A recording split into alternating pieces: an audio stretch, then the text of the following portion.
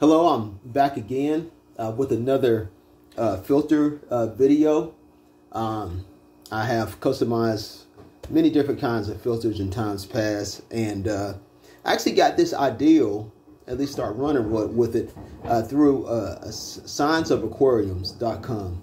That's a great website, and the reason why I like it and trust it so much, because it's a website that's not sponsored by anyone, and it's a website that just has it's a nonprofit website. And so matter of fact, I haven't even seen any commercials or any kind of advertisements on it. And so but it's just some reading. It's no videos, but it's just some reading, but it's actual facts, at least that I trust, because they're not getting paid by anyone, and they just tell it like it is. But I'm definitely finding out that that what they're saying truly is true, and that it works. At least I definitely agree to what they're saying about this.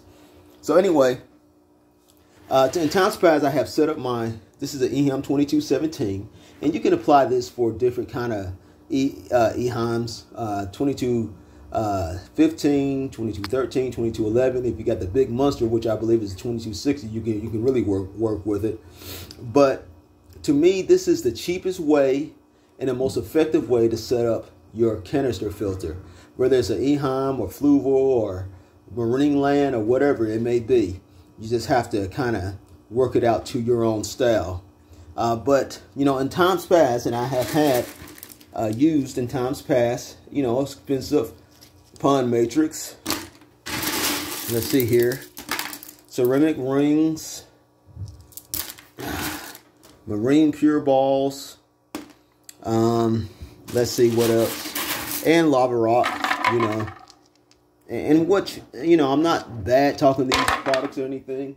They will all do one thing, just like any material in your aquarium filter will do. You can even throw plastic Ormy man in them. They will all do one thing, and that is they will convert ammonia.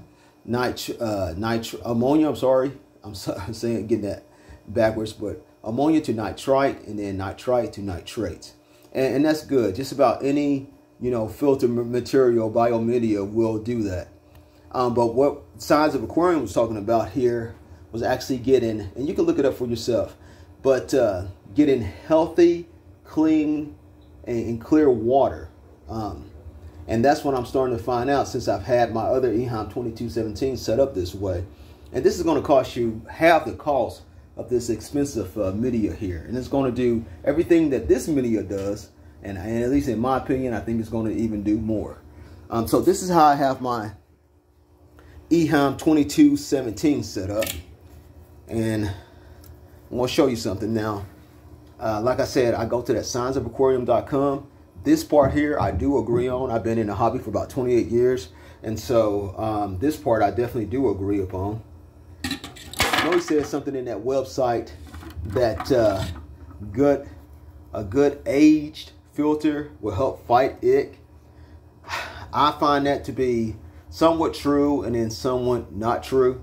I think it definitely helps to fight ick because it keeps your fish more healthier in an aged filter. And there are probably some types of microorganisms that will fight and actually kill ick, but I still think you still need to medicate when you have an ick problem, at least in my opinion. But I think this way to set up an aquarium is really good. So what I do, and this is just an example, I put lava rock down at the very bottom, because lava rock has all these little edges on it. See, all those little edges, and catch a lot of debris. So now I don't fill it all the way up with lava rock, because you always have to have a flow of water. All filters need some area where that water can flow.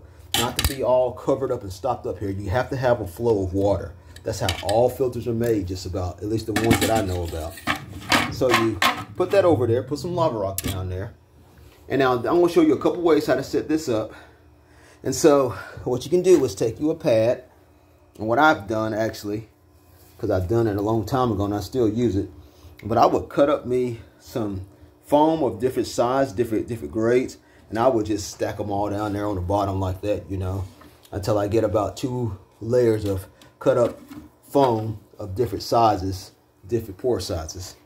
But anyway, just for this example, you're going to take you a foam pad, probably 20 pore size or 10 pore size. I would go with the 20.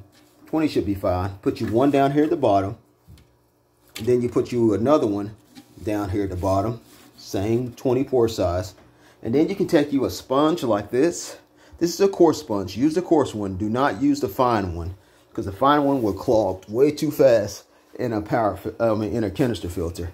So I'll just show you an example here. This is a fine one, and this is a coarse one. That's the one you want to use.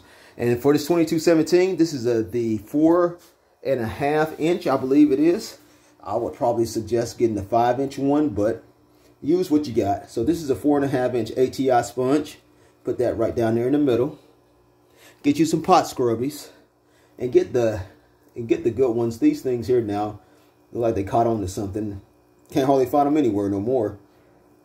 I had to order some of these from Walmart.com. It cost me like $14, $15, like for 30 of them. Pretty expensive for some pot scrubbies. Then I went to a Dollar Tree, in which they don't have them in very many Dollar Trees in my area. I've only found them at one. They were like $4 for $1. And the ones at the Dollar Tree was actually a little better, because they were sewed up a little bit more tighter than the ones like this one. Let me show you if I can. Like this one here from Walmart. You can see it's not sewed up very tight. But then you get the ones that are from the Dollar Tree. And you can see how it's sewed up. So it does, you know, there are different qualities of pot scrubbies out there. So, but anyway, they all basically work about the same. So you get you some pot scrubbies and you stuff them all the way around. Now, before you do that, let me go back. Sorry. But you see that hole here in the middle of the sponge? You don't want a bunch of bypass. So you take you another sponge and cut it. This is from a Aqua Clear sponge. And I cut it to size to fit in there. And you just put that all the way in that hole. Just stuff it down in there. Now you see, now that goes all the way through. Now that's all the way through the hole. And also, not only is that good, but that also is from end to end here. Just make sure that it goes all the way to the other end. All the way to the other end, just like that. There, see? All the way to the other end. So this is pretty good, because what this is going to also do is add extra biological filter, making this filter even more excellent. But this is the way, one of the ways how I had it set up. So you can stuff with a 4.5 inch ATI. If you're really good, you can stuff about 7 pot scrubbies all the way around here. So you take the product. For this one, I'm going to probably just stuff 6, because this is just a quick video just showing you what I'm doing here. But I could easily get 7 in there if I really stuffed them right. But anyway, so I just got 6 around here, but you can do 7 according to what size this internal filter, this internal sponge is. But you go to the other side and you stuff 7 or 6. In this case, it's 6 pot scrubbies all the way around. And this one is really good. I like the way how this one, sorry about getting off camera, is set up. So you stuff it all the way around. Then, so that gives you now, in my case, here it says 12, but if you do it right, you can do 14. Then you put a pot scrubby right here in the middle, right? So now you have, you know, let's just say in this particular case, you have 13 pot scrubbies. One right there in the middle. You sit right there in the middle. And then you take you a 2 inch, if you can get it. 1 inch will probably fit better, but a 2 inch, 30 pore hose or 30 ppi sponge, and you put that right there on the top. Okay, that right there on top. This is really good, because now you got pot scrubbies, you got that thick sponge in the middle, and you got all that. So what that's going to do is produce a mass amount of bacteria, far more than what this here ever could produce within your aquarium. This on top is actually your biological filter. So once your flow slows down, and it needs to slow down, it'll take a long time for your flow to slow down, probably almost up to a year. But once your flow slows down significantly, a lot, okay, Then you just simply take this out and you just rinse it out in some aquarium water. Take some of your pot scorpions out and just lightly rinse them out like that. But that is one excellent, let me tell you, one excellent way of producing a massive amount of bacteria. Now I'm going to quickly show you another way, the way how I got it set up in my aquarium as of now. Just quickly take these right here all back out. Okay. So the procedure is just the same, but this time we're going to do something a little different. We're going to use far more pot scorpions this time. Instead of the 12, we're going to actually, or 13, we're going to actually do this. Now we're going to actually get far more pot scorpions in there. So you're going to just put them here on the bottom. And in this particular case, with the Eheim 2217, I can get 12 pot scorpions just on the bottom. That's 12 on the bottom. And that's not quite 12, I don't think, here, but this is just, like I said, for illustration purposes. And then what I'm going to do with those open spaces, any open spaces that I got, I'm going to stuff them with extra foam. Okay, extra foam. All right. Then I'm going to do 12 more pot scrubbies right on top of that one. Okay, 12 more pot scrubbies. So now I'm really ranking up the possibility. Well, I think I ran out of pot scrubbies actually. Well, here's one more. But anyway, you get the point. So that's going to give me, how many pot scrubbies is going to give me? That's going to give me 24 pot scrubbies. 24 of these things. So 24 pot scrubbies. Here's another one. So that's going to give me 24 pot scrubbies because I stuck 12. And then I'm going to put the big sponge here on top. So that's going to work out really, really, really, really well too, as well. And so with this particular setup, instead of, you can actually do like on the bottom, I said you can only do two sponges on the bottom. You can actually do 3 sponges on the bottom, because in my other filter I've got cut up sponges at the very bottom, then another layer of 1-inch sponge, which is 20 pore, and then another 20 pore or PPI on top of that one. 3 sponges on the bottom, then 24 pot scrubbies, then a 2-inch 30 PPI sponge on top. Put the filter down, push it down a little bit, and let it roll. So either way, those right there, either way will work. This is definitely a favorite way. I like that way too, using the sponge like this. But this way here will be just as effective. Why? Because you have, instead of 13 pot scrubbies or 14 pot scrubbies, you have now 24, which makes a big difference.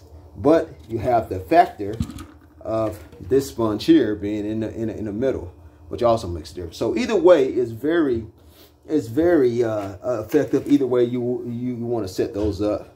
But I want to show you something why pot scrubbies are so effective is biofiltration. I know this video is a little long, but I just want to show you something. Let me show you something here. Here's my aquarium water. Here's a pot scrubby. And watch this. Dip it in there.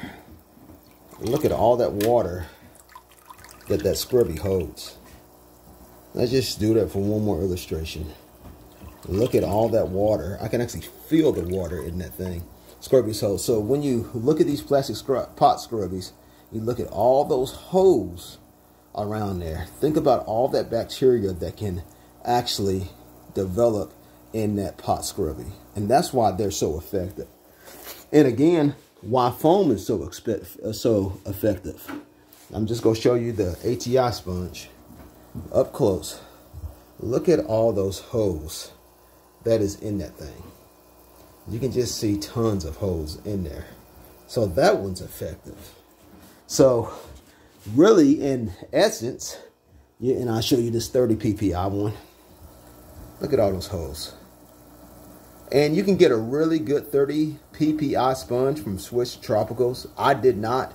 I got this one from eBay, from CLL, and it seems like it works pretty good. It got some good reviews, so maybe later on I get some from Swiss Tropicals. But you just look at the holes and the pores in that thing. It's going to develop a lot of bacteria. A lot of water flow is going to go through there.